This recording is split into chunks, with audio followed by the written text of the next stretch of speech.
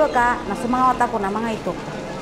Na aya pitiro ko mga karuma ko nati ko mawatan no saya pasi ka tigiran na timba kan so wata mama.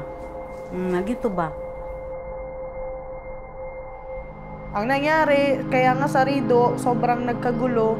So, nasunog yung school. Yung mga bata, walang, naranasan pa namin yan na 2 estudyante lang yung natira sa amin. In rural areas, these women go throughout their life with violence against them. Yung datupiyang dati, pero nang magkagera, pero muro na yun siya. So, nagka-evacuate kami dito sa Buayan. We cannot really go on a plan that address the needs of the women if you don't involve these women. UN Women is currently implementing the Empowered Women Peaceful Communities program in the Philippines, working with our partner, the Moropreneur Inc., to work on women's economic empowerment by strengthening women's economic opportunities and women's leadership opportunities, and coupling this with the opportunity for women to learn more about social cohesion, about gender equality and about peace building. We can create more empowered, resilient communities that are stronger to push back against the threat of violent extremism.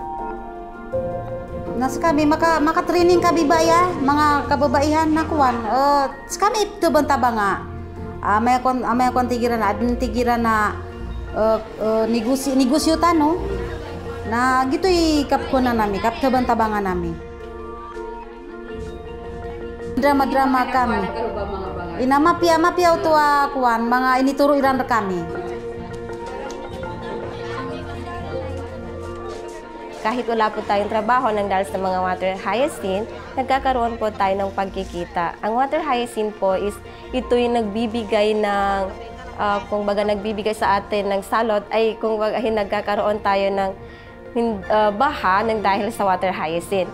Tapos hindi po natin pala alam na ang water hyacinth is maganda po ito na nakakatulong sa atin. Yung water hyacinth is ginagawang mga bags, mga sapatos, cup, nang dahil po doon, nagkaroon po sila ng hanap buhay kahit na sila ay walang hanap buhay sa bahay lang. Because of this, nagkaroon din po sila ng lakas ng loob para po i-show kung gaano sila katatag na mga babae. Na hindi lang po pwede palang maging leader ang isang babae, hindi lang po lalaki ang dapat na maging mamuno sa ating bansa or sa ating lugar. Pwede rin po ang mga kababaihan.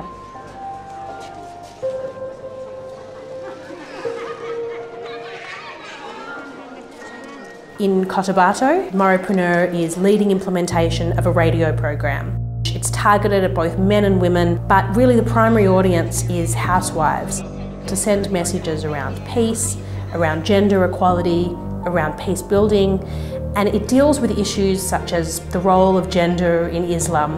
The host of this radio show has been trained by UN Women.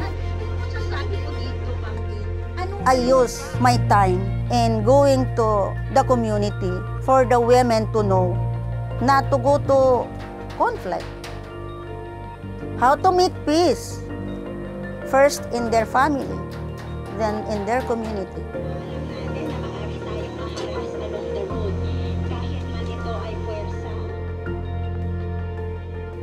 Karamihan kasi sa mga babae, akala kasi nila is we are only a woman na wala na, hanggang babae lang tayo, anak ng anak.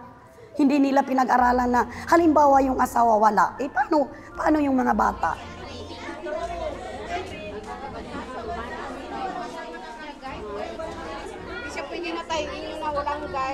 Siguro kasi kaming mga, mula nung nag-training kami tinraining kami ng TMI and UN Women, natuto kami kung paano makisama, tapos siguro alam namin yung mga kakayahan namin. Gusto namin na makatulong sa mga yung lumalaganap na mga karahasan. In some of these communities, the work that UN Women is doing is actually the first intervention that these environments have ever had. And some of the municipal and local governments have been saying that the women just haven't received this kind of support before. And they're such strong partners, the local governments, in wanting to make these initiatives sustainable and things that can continue on for years to come.